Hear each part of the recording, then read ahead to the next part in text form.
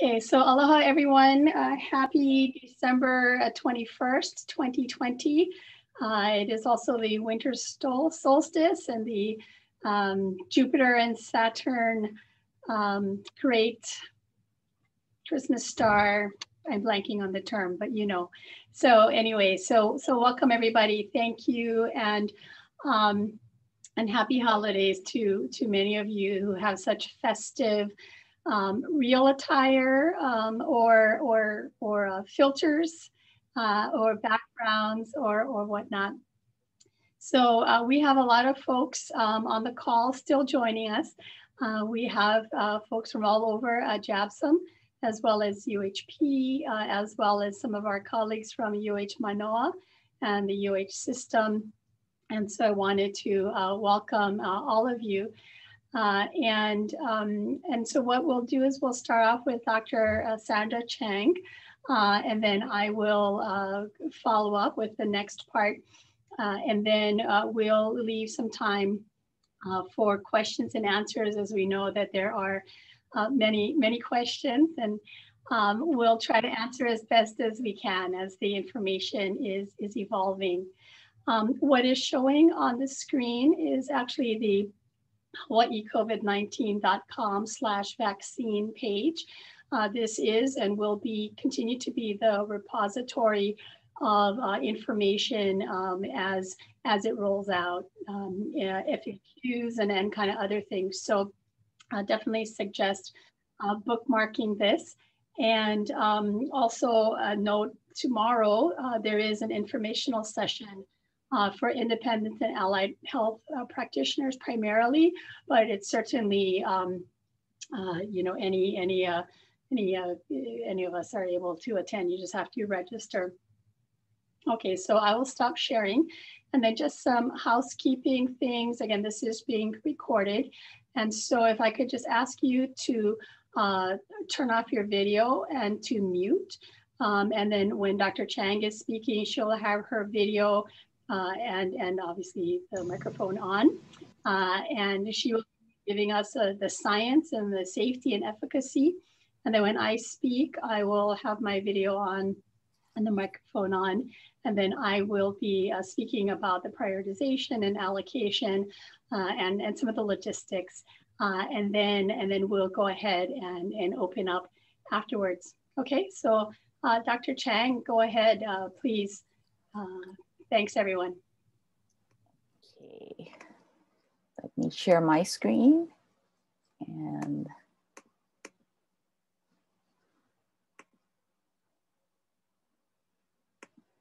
so hopefully you can see that. Yep. Is that correct? Yep. Okay.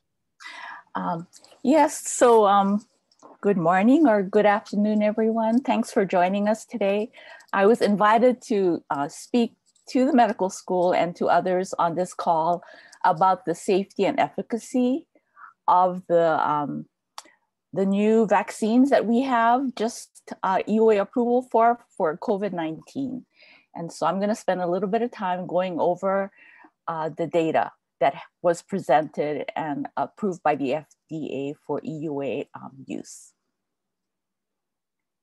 So before I get started, I just wanted to recognize that I'm part of a Department of Health Medical Advisory Group, and I'm a co-chair of that group with Stephen Hankins, who is the Public Health and Medical Services Officer for HIEMA, leading the efforts to roll this vaccine program out.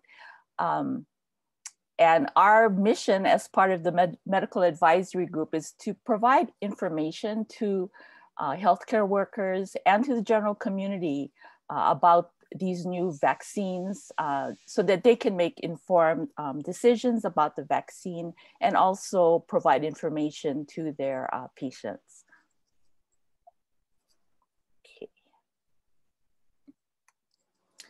So as you may know, there are many vaccines under development for COVID-19, and they include a wide range of vaccine platforms that are shown here. Some are the more traditional inactivated or attenuated viruses, and then we have the newer approaches that involve viral vectors, nucleic acid-based vaccines, as well as protein-based vaccines. Today, I'll be focusing on the RNA vaccines that have recently been approved for COVID-19. Okay, so before I get started, I just wanted to spend a little bit of time going over the background for this technology. It's a new technology for vaccines and involves the production of proteins corresponding to the viral spike protein.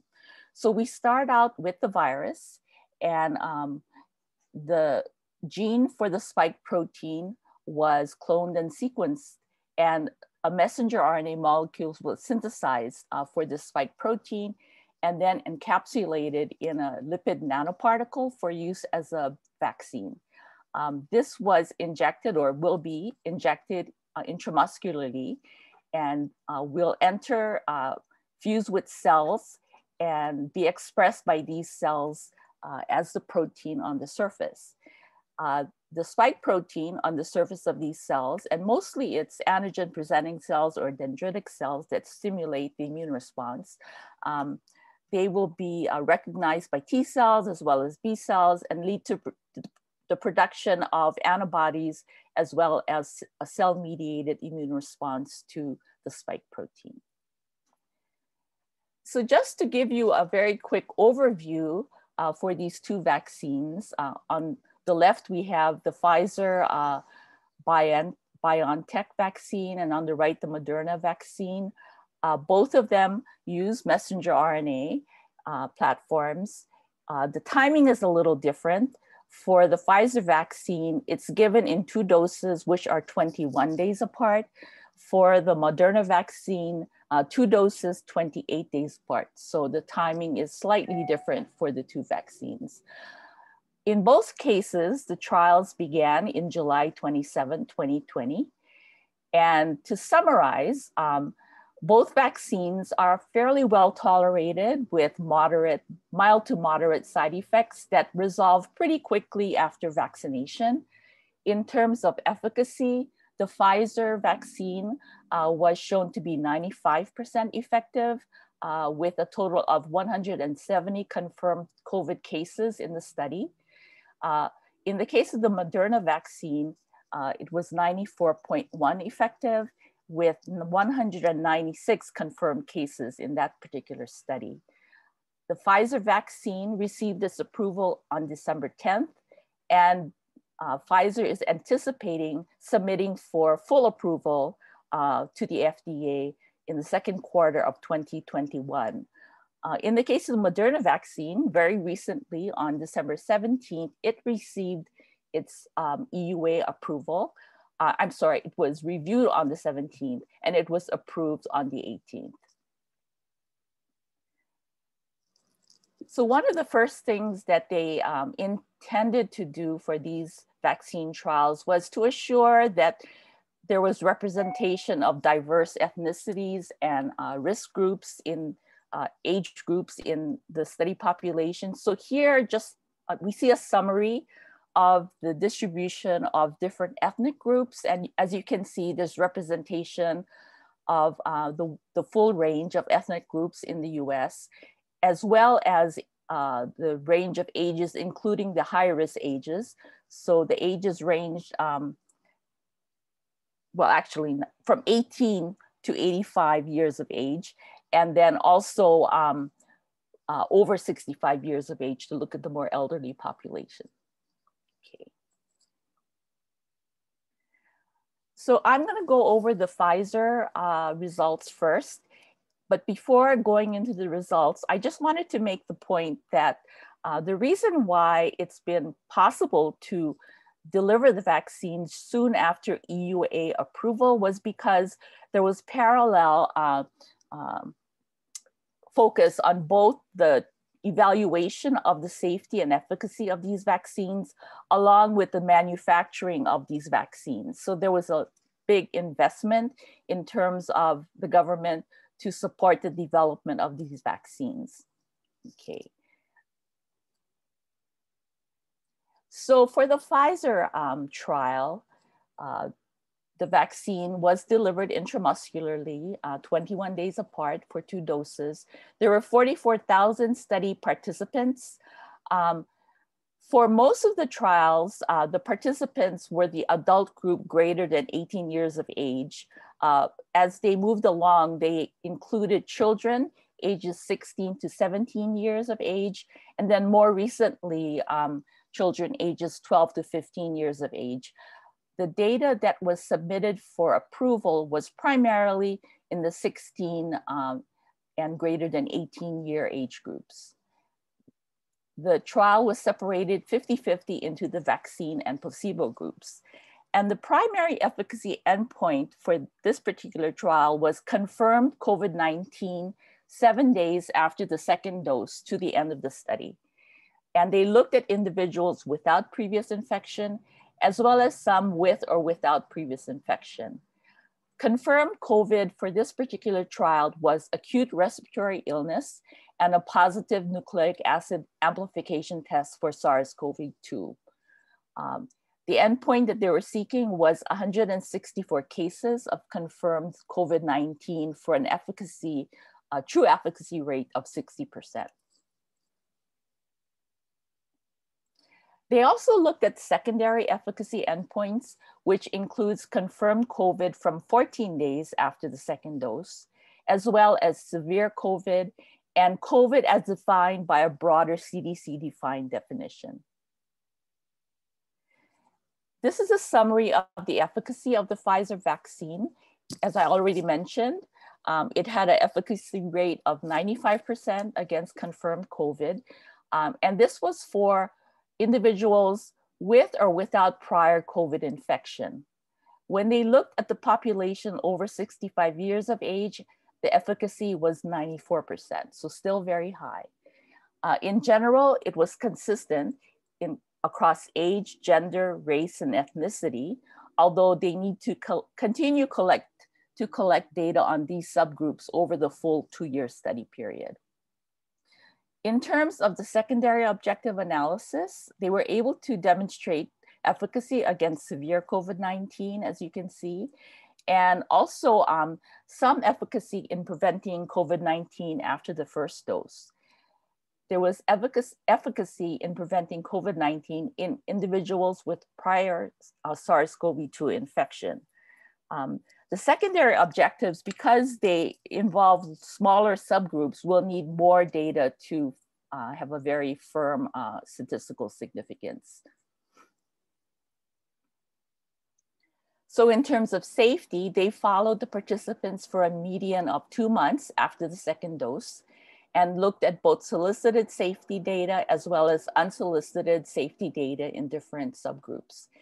And they found that in general, the vaccine was well tolerated, with most solicited adverse effects resolving shortly after vaccination, that is within 2 to 3 days. Most commonly, they saw injection site reactions, fatigue, headache, muscle pain, chills, joint pain, and fever. There were a few grade 3 adverse effects that prevented daily routine activity, and this was primarily fatigue and headache. Interestingly, older adults over 55 years of age reported fewer and milder adverse effects following vaccination.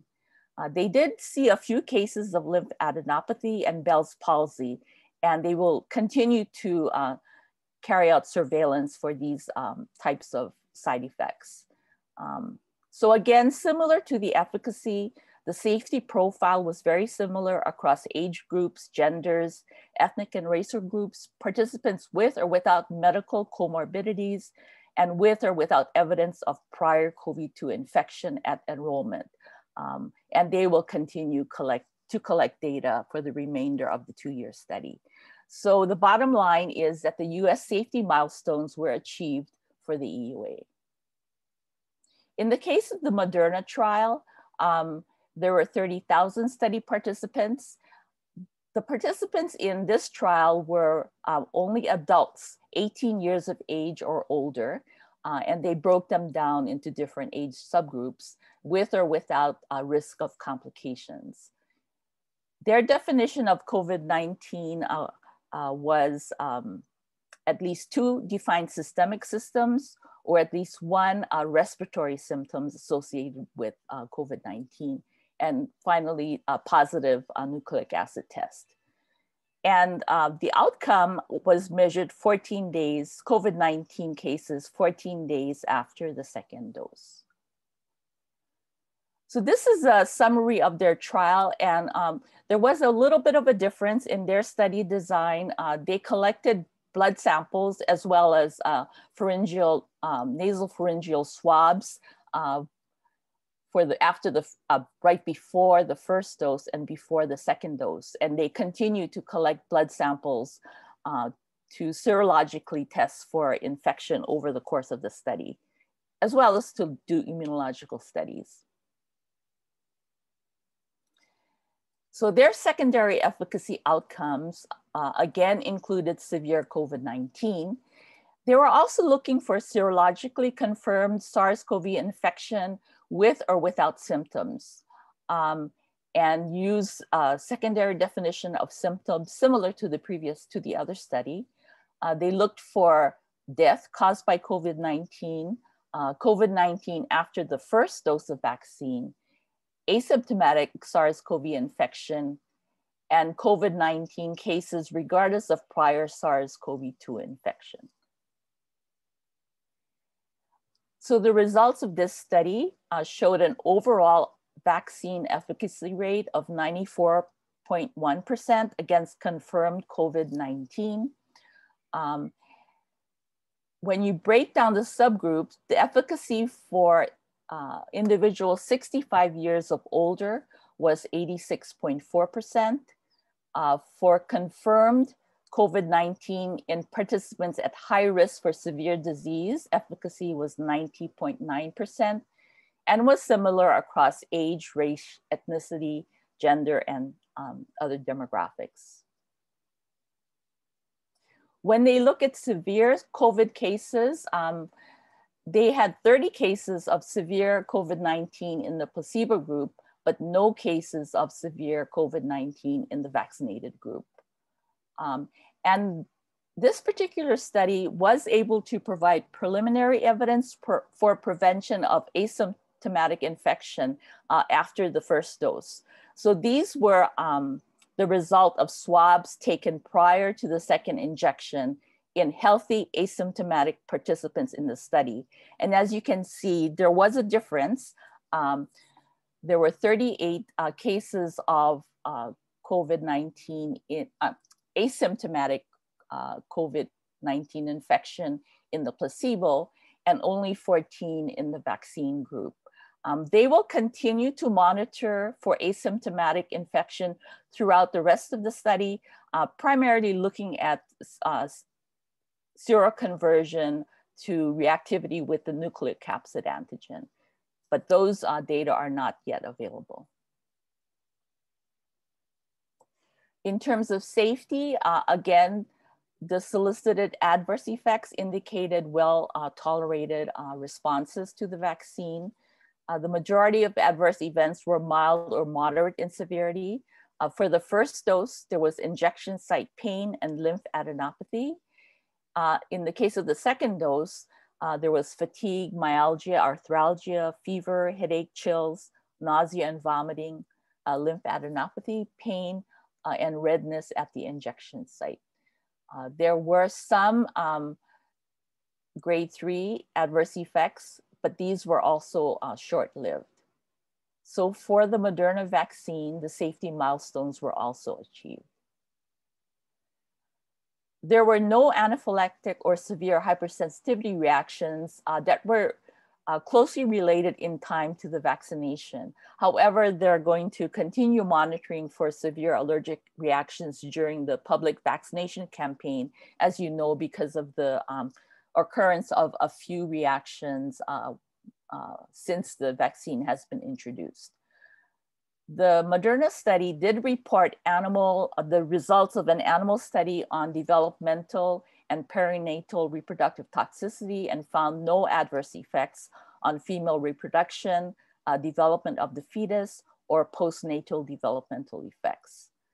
They did note a small number of cases of Bell's palsy and lymph node swelling. And so this will also be monitored with more widespread use of the vaccine. I wanted to point out that both companies will continue safety and efficacy data for the full 2 years of the study. And also there is going to be very close follow-up for reports of anaphylaxis for the reasons that I show here of cases observed both in the US and the UK. So there are still questions that remain. How long will protection by the vaccine last? We still don't know. Will the vaccine prevent against asymptomatic SARS-CoV infection? There's preliminary data supporting that from the Moderna trial, but we need more data to confirm this.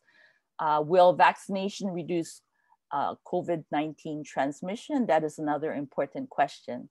Are 2 vaccine doses required for protection, or can protection be achieved with a single vaccine dose? There was a hint that there was protection after the single vaccine dose if you follow the survival curves for both trials, but it may be necessary for the 2 doses to get very good long-term memory to the vaccine. Is the vaccine safe and effective in children 12 to 15 years of age? That's still being studied. And in pregnant or lactating women, they were not included in this study, and those studies are still in progress. There are bridging studies under consideration to demonstrate safety as well as immunogenicity in young children, younger than the age of 12, and pregnant and lactating women. For follow-up, there are a number of different approaches. In addition to the companies also following up on the safety of the vaccines, there will be an active surveillance for safety using a vSafe app that's illustrated here, that's being rolled out by the CDC, that allows you to check your health and report your health after vaccination, as well as receive reminders for subsequent vaccine dates. There will be passive surveillance using the VAERS vaccine adverse event reporting system, as well as individual case consults and large linked database monitoring for safety. So I just wanted to conclude that, we still need to follow the tried and true approaches for protecting ourselves against COVID-19, including wearing a mask, staying 6 feet apart, avoiding crowds, and not shown here, washing your hands. And then finally, the new option, which is get vaccinated when it's your turn. Thank you. Great, thank you, Dr. Chang. So we just have a couple of minutes to see if there are any burning questions about safety or efficacy. Again, as Dr. Chang shared, there's still a lot of questions to be further or answers to be further elucidated with the, with the subsequent trials in the trial population, as well as in the general population, as more vaccine rolls out around the world. But if there's any burning questions, we can take 1 or 2, and then I'll put the rest into the chat, and then I'll go into my discussion, and then we'll come back for questions. Okay, great. Okay, so we do have one. Go ahead. Mm-hmm. So the question is, could you please elaborate on this 2-dose regimen and what is different? The dose regimen is defined by the conditions of the clinical trial itself. That is, when the clinical trial was done for Pfizer, it was a 21-day dose schedule. In the case of Moderna, it was a 28-day dose schedule. So generally, the practice is to follow the same dose schedules as were done for the trials, because those are defined as the conditions under which the vaccine was effective. There is a little bit of a leeway, I believe a 4-day window for each of these vaccines. So you can get vaccinated a little bit earlier, up to 4 days earlier. I've had Bell's, okay. Okay, so, for people who are at risk of the demonstrated or the side effects that have been observed, you need to talk to your doctor. and really discuss the risks and benefits of the vaccine versus not getting the vaccine. If you're at a very low risk of getting COVID as well as developing severe disease, but you have severe, risks as far as side effects, then it would be a different decision as compared to someone who is at higher risk of developing COVID. Would you add anything to that, Lee? No, I think that's good, and a lot of the benefits are really, would I get sicker from the vaccine and have lasting side effects versus would I get sicker, potentially be hospitalized or potentially die if I get COVID? I mean, in Right. very blunt terms, that's essentially the risk benefit discussion. And there's a question about anaphylaxis. So for anaphylaxis, the decision that was made is, they don't want to contraindicate it because they want to give people who are at high risk the opportunity of getting vaccinated. But again, you need to talk to your physician and just weigh the risks and benefits. There will be a longer observation period for individuals who have a history of anaphylaxis, and they will have medications on hand as well as emergency options for individuals that may have severe side effects. So those, they're anticipating having to handle those cases if they arise. Correct. And there's a screening questionnaire that CDC has put out that the hospitals are using, and that will also be used in all of the state and city or county sponsored point of distributions. And so the simple messaging is, if you have had a severe allergy or anaphylaxis from any reason other than to a component of either the Pfizer or Moderna vaccine, you may still get the vaccine. You're going to be monitored for 30 minutes. And in general, if you're supposed to be carrying an EpiPen around with you all the time anyway, you should, bring your EpiPen. But as Dr. Chang mentioned, there will be epinephrine and Benadryl and other things in case. And now, so far, all of the cases of anaphylaxis or even kind of severe vasovagal or other types of things, again, very, very rare, but they've all occurred kind of within that 30-minute period, mostly within 20 minutes, which is why the ACIP has recommended, 30 minutes of monitoring for those with a history of severe allergic reactions. And so this includes people with severe drug reactions as well, Cipro, Flagyl, Sulfa, et cetera. Yeah. So there's a question about mutations, and are they going to be checking to see what strain people who become positive have? So within the vaccine studies that are going to continue on for the full 2 years, they are sequencing all of the strains in vaccine groups that break through infections. Okay, so they are following up on that. There may be studies that are carried out for the general population by different groups, but it's not going to be done routinely. Okay. Do both these vaccines protect against various strains? As far as we know, they protect against all strains of COVID. But science is evolving, and it's going to be a little bit of time before we can say that with certainty that all the variants out there are protected against.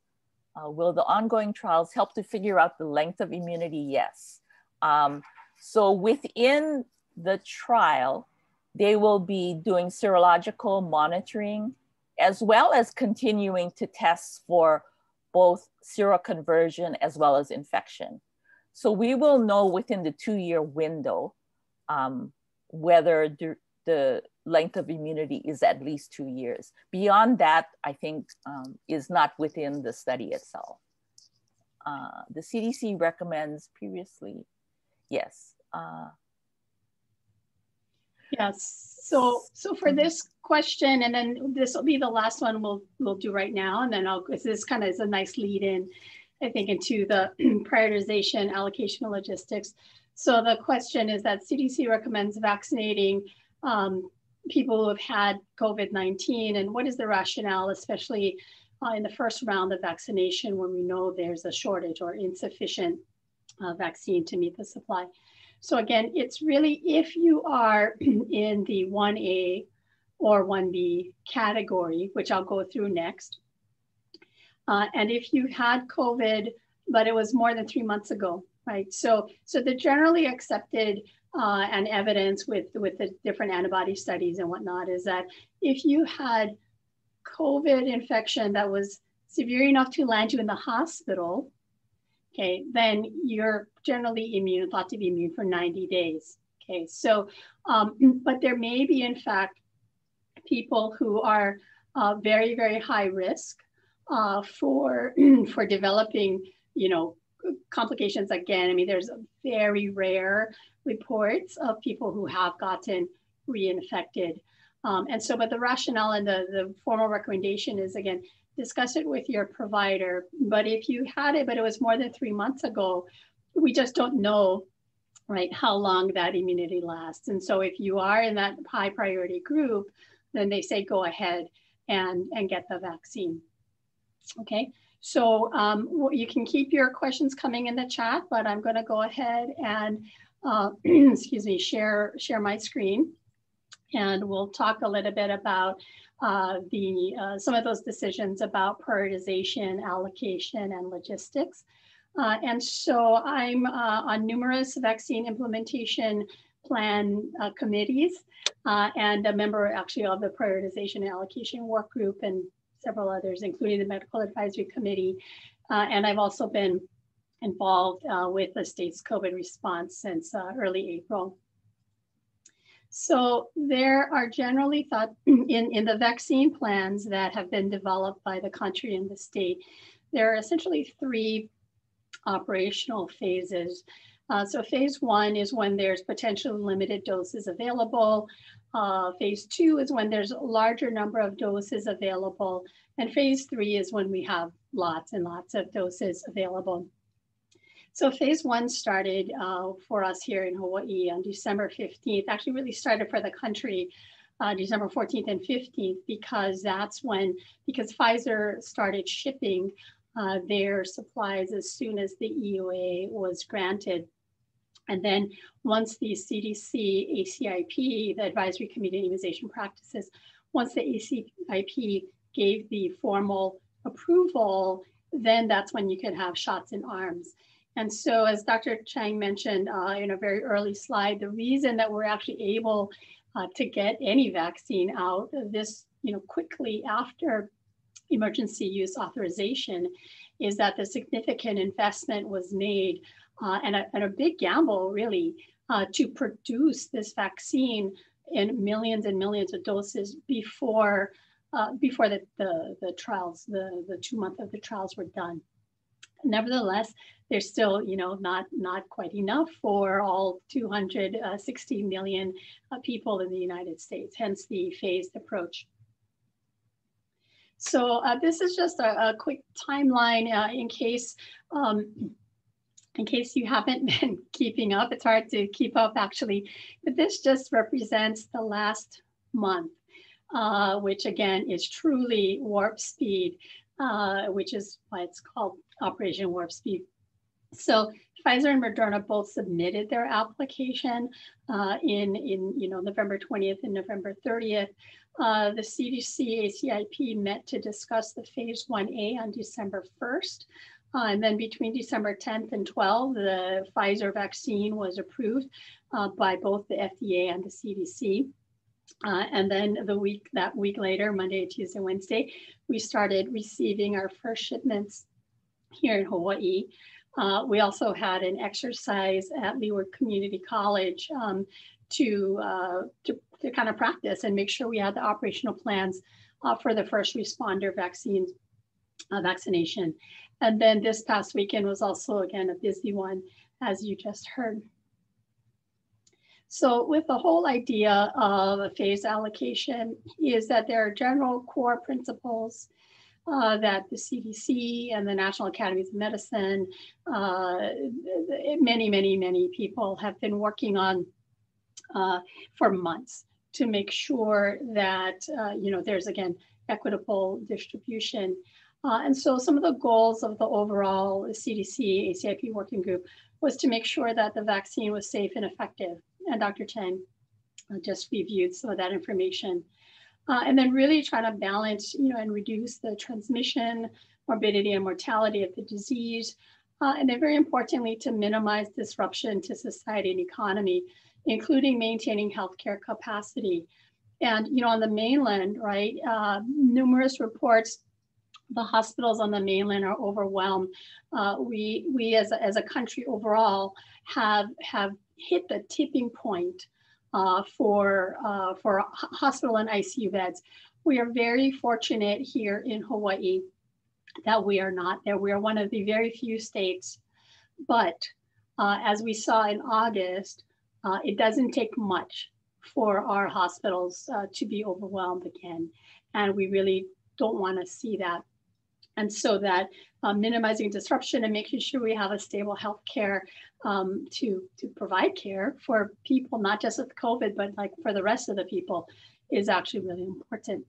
And then again, ensuring equity in the allocation and distribution. And so it's a fine balancing act. And these were some of the guiding principles that the ACPIP used. So again, safety is paramount.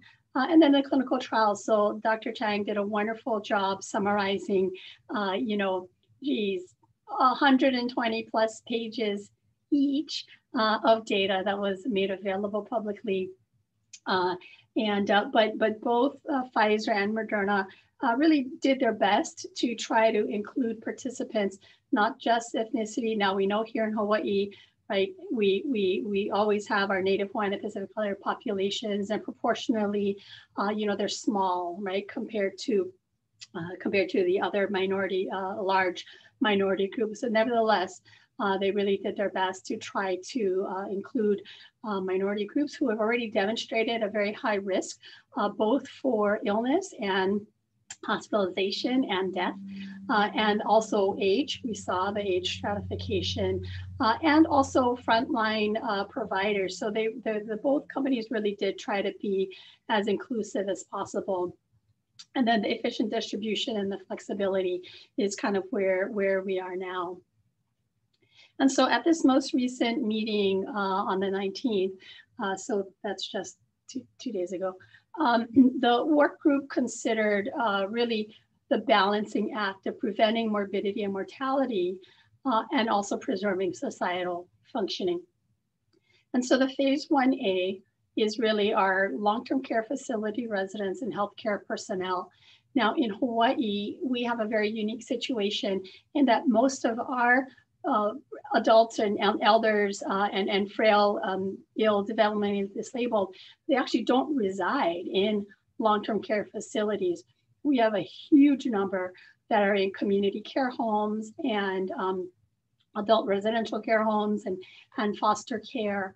And so that poses some additional logistical challenges for us, but that whole group is included in the 1A for Hawaii.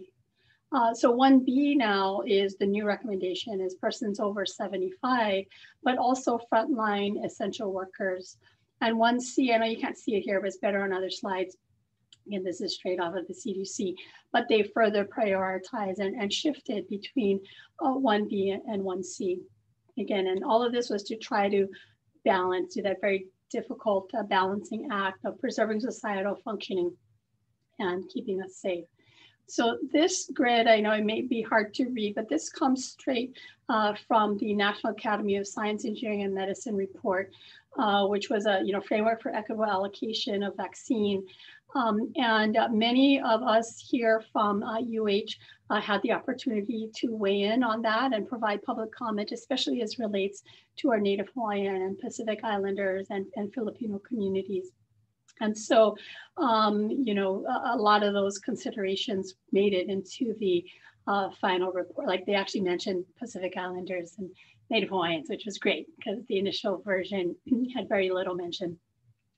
At any rate, the starred areas are, again, first responders and teachers, critical workers in high-risk settings, and staff who work in these high-risk settings, as well as workers in industries and occupations that are important to the functioning society. So again, this was the National Academy's framework, which came out several months before, before the actual vaccine data. So this is the definition of critical infrastructure workers, and it's a huge, huge list. And the federal government intentionally made it very overall inclusive, but it's really up to each jurisdiction, meaning each state, and then even in which county to really truly identify. And so there's this whole process of prioritization and sub-prioritization that has actually been going on for a month. And so just to put a framework, so this is the US data, and then I'll show you the Hawaii data, and then we'll understand kind of why we have to sub-prioritize, at least for this initial phase 1. So the essential workers, as defined by the feds in that previous slide, totals, over 85 million people. But you can see the list of frontline essential workers. So it's our first responders, but also teachers and educators, but food and ag, manufacturing, and many others. And then there's other essential workers, transportation, logistics, food services, shelter, housing, energy, right? This is, again, many. And so Hawaii uses this same list as well. Our numbers look a little bit different, but it's basically half of Hawaii's population. So again, we don't have, 500,000 doses of vaccine scheduled to arrive in the next 2 weeks. So with the ACIP, their December 1st meeting was to relook at everything. And really, they just focused on the phase 1A. And then, just yesterday or 2 days ago, they adjusted slightly the phase 1B and phase 1C. And so this is the newest as of the 19th. So I guess that's Saturday. Lose track of time, Dr. Chang and I and Dr. Hankins, we've been on calls all weekend. So sorry for the date confusion, but this is the latest allocation diagram from the CDC. And the lighter blue healthcare providers, long-care facilities, that's phase 1A. So that's what has already started and will be continuing throughout January and February. Now, it's important to note that the phases are not necessarily sequential. So depending on the timing, the state is anticipating that phase 1B will start before phase 1A is finished.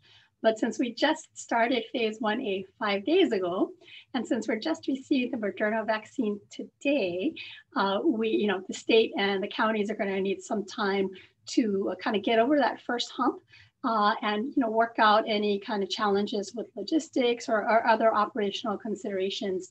And then we'll decide about kind of when we can start to move into phase 1B. But it shouldn't be March. Again, there's every intention of trying to start, and most likely it'll be later January or February. We will just have to see.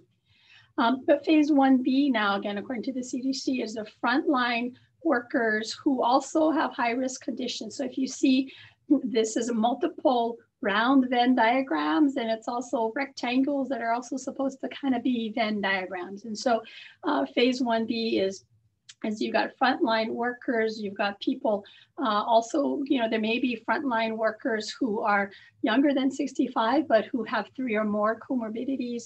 And so that's kind of how they've encouraged us to think about it. But phase 1B definitely includes this bar of over 75, and that tracks with Hawaii as well, right? We want to protect our kupuna because of our own population, our own data about COVID morbidity, mortality, and hospitalizations are tracking across the country. Okay, so there's been a lot of studies now to look at it. We've been doing COVID since March, and there is a bunch of national databases that include not just the incidence and the mortality, which is kind of what we see in the papers, but really including hospital data and many other things. When we when we make this recording available, Dr. Chang and I will combine our slides into a PDF, and I will also include the slides from the CDC so that you can, kind of have the source slides. But this is just a quick summary of the factors that impacted the modeling and therefore the ACIP recommendations. And I'll say that in our Hawaii prioritization and allocation group, this also tracks with our last meeting prior to the ACIP meeting. And the committee actually did submit public comment to the ACIP on Friday night in time for the public comment period. And again, so it tracks. So what the Hawaii prioritization and allocation work group is trying to balance really tracks with what the CDC has done. Okay. And so again, there have been a lot of really brilliant minds and modelers working across the country as well as here in Hawaii. And some of them are on the call, so thanks to all of you. But there's a lot of great work that's been going on. And so essentially, again, it's by vaccinating the older adults first, it does decrease a little bit, right, the amount of deaths. And vaccinating the younger adults who have high-risk conditions, so again, they're essential workers or they're younger adults with high-risk conditions, actually reduces, some infections. Now, the biggest driver of the impact is going to be the timing of the vaccine in relation to the increase in COVID-19 cases. So that's a mouthful. But what it means is that in order for this to really make a huge impact, we all have to do our part. So as Dr. Chang mentioned, we're all going to need to continue these non-pharmacologic interventions really for months because we need to get 60 to 70% of the population vaccinated before we can, be comfortable about saying that there's herd immunity. So that's a huge lift. In Hawaii, that may mean 20,000 doses of vaccine per week for 12 weeks. Okay, so those are, again, very mind-boggling numbers. And so until we get there, we're all going to have to continue to do our part with the mask and physical distancing. Okay. And then, like everything else, the science continues to evolve and change. So the models will change over time as well as we get more experience as a country with actually doing the vaccine. Okay, so these are kind of the sub-prioritization considerations, basically the risk of acquiring infection versus the risk of a severe illness or the risk of societal impact, and then the risk of spread. And so there's a lot of words here, but again, you'll have a copy of the slides, but these are the general sub-prioritization considerations. And why here in Hawaii we really have to do this is because if you just look at the essential workers, 541,000. So again, almost half, just about half of Hawaii's population. Our first shipments of vaccines, the first orders, which are expected to arrive kind of hopefully by the end of December or at least early January, is 81,000 doses. And so Hawaii, like the rest of the states, are highly dependent on the weekly shipments of the vaccine. And so we are not going to, have 500,000 doses, right, to do 1B. And so that's why, additional guidance is being developed for employers. This is just a quick, again, I know you can't really see it well, but these are just examples of community essential functions. So I will note that relevant to us here at UH, education is a critical infrastructure, but we know that within UH, some of us are at higher risk. Perhaps we cannot do physical distancing. Perhaps we're in labs and cannot do, completely online learning. Many of us here at JABSOM and we have colleagues from the School of Nursing and Social Work are in clinical settings, right? But there are others that have, very, very specialized functions. Other things outside of JABSOM might be the people next door at the docks and the crane operators that give us our toilet paper and everything else that we depend on, right? If there's only 10 of them and they, one person gets COVID and exposes 3 or 4 others, then now they're out for 14 days. And you might imagine what might happen to our toilet paper supply. And also too, as Jeremy put into the chat, many of our essential workers in stores and others.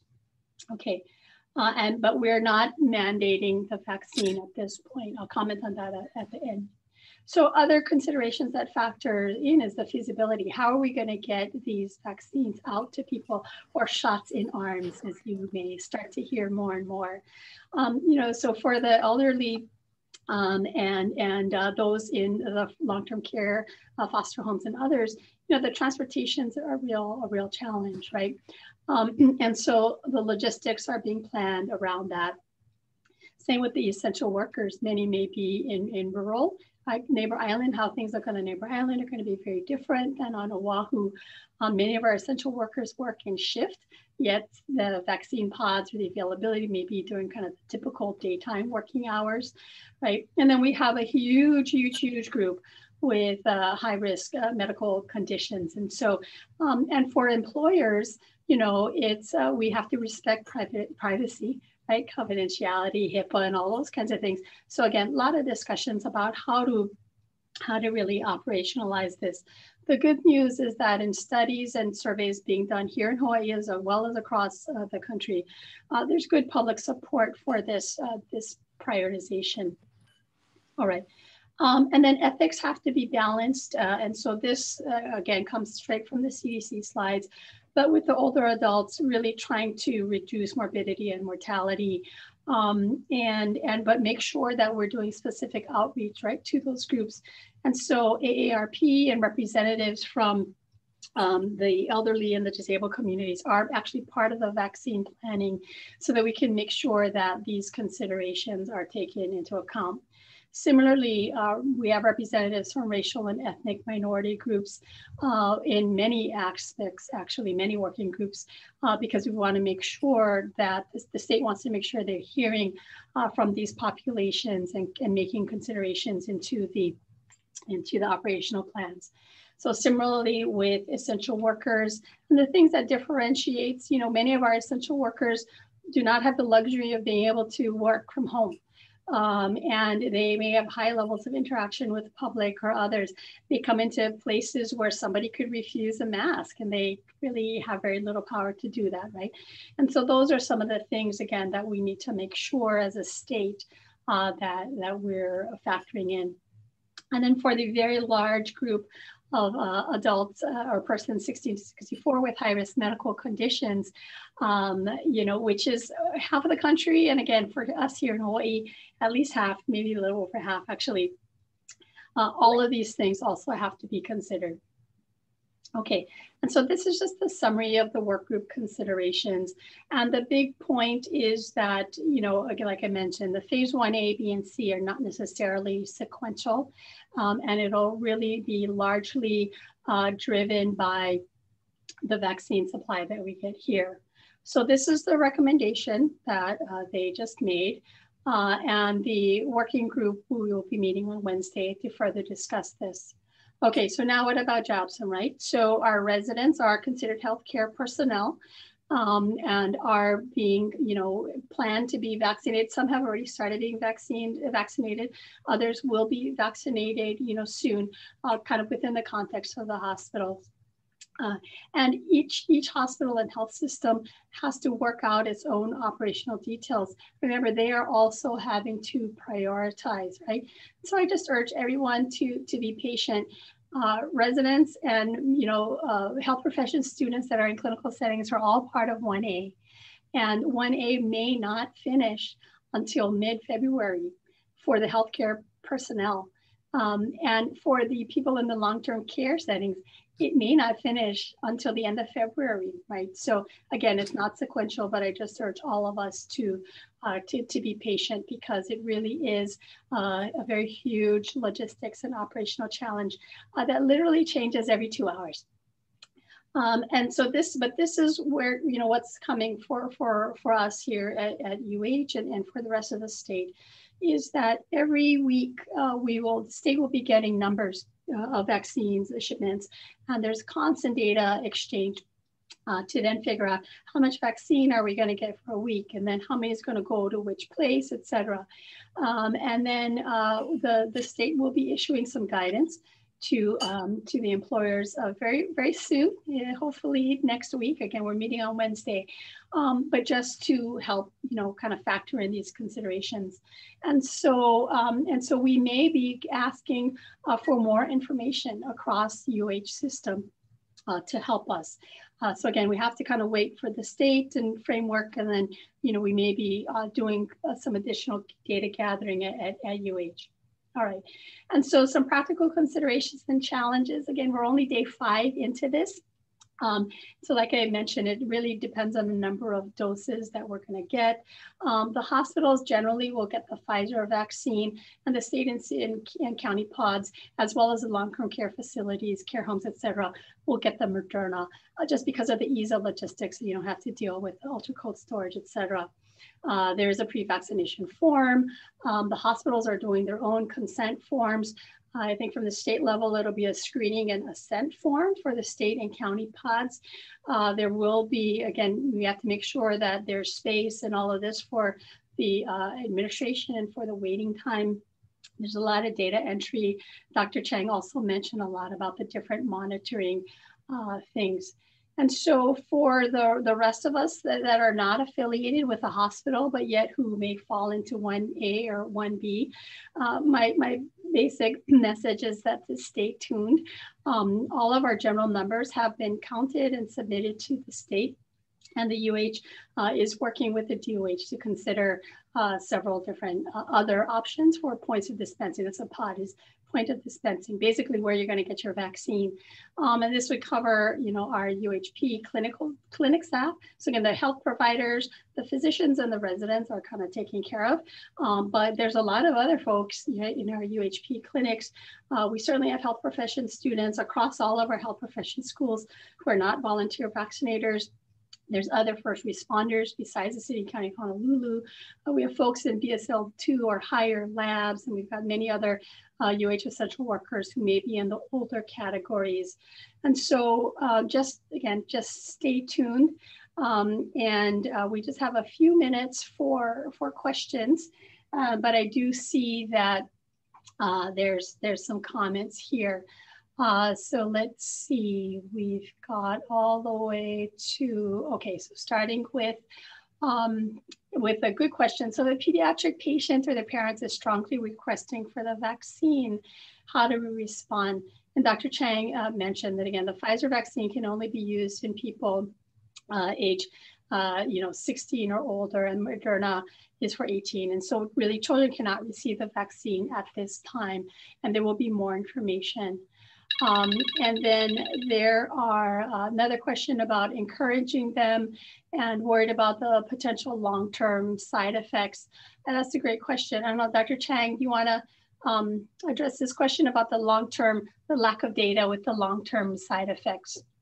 Yeah, I mean, it's reasonable for people to be concerned, but it boils down to balancing the risk of getting COVID against the risk of the possibility of long-term effects, as you would have for any vaccine. And so, we know that there is a very real risk of getting severe illness and death from COVID-19. That's not a question. The risk of getting, long-term side effects is a question. And so you just need to, make your decisions accordingly. Great, thank you. And then there was a question about mandating the vaccine, and actually another one about insurance. So first of all, the vaccines are free. The federal government is providing the vaccines for free. Depending on where it's vaccinated, your insurance may be, you can bill. There are codes for billing the administration fee, but at the moment, really no one is planning to bill for that admin fee at this time. And so, but again, to have equitable distribution, they needed to make sure that the vaccine was free. Now, as far as the mandatory, so at the moment, because these are both authorized under emergency use authorization, and because of the lack of long-term data, like we talked about, there is no kind of intention from the federal government or from the state to mandate the vaccine. Now, there have been some interesting legal arguments, though, and a recent kind of a briefing from the EEOC and others that could make the argument as employers for mandating the vaccine. And so we'll just, I think, have to see how it plays out. But at this moment in time, we are not planning to make this mandatory, but we're strongly encouraging it for sure. The question about the PBL faculty considered. So that's a great question. So again, education is part of that higher priority group. And so in that sense, yes, but we will probably have to prioritize those who are, again, kind of in the, now PBL is small group, right? And so we do know that. And at the moment for the spring semester, there's still physical distancing and wearing of masks and other kinds of things.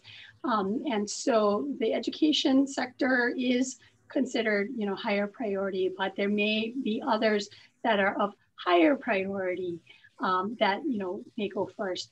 But again, we'll just have to see how that plays out. And then to Dr. Kamaka's question, will JABSOM be offering both Pfizer and Moderna? So right now, JABSOM is not intending to sign up as a vaccine provider. So I know for those of us that are clinicians are like, well, providers, doctors always give shots. So for this particular COVID, there's a very specific definition of a vaccine provider. And so UH is offering sites to help administer.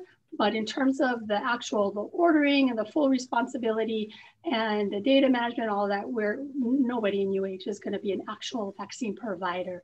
So what UH would be involved in are the state-run or the county-run pods, which right now is Moderna.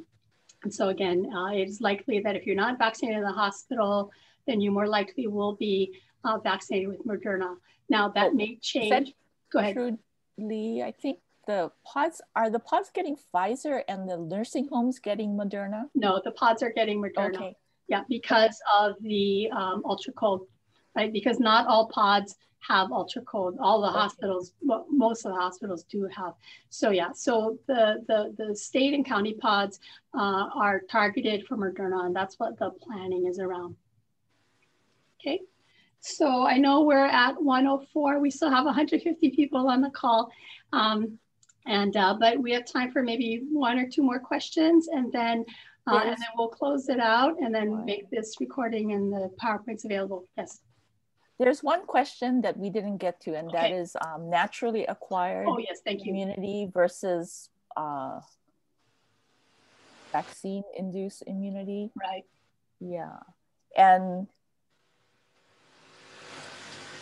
the thinking based on the evidence is that the immunity to vaccination is more robust than immunity induced by infection.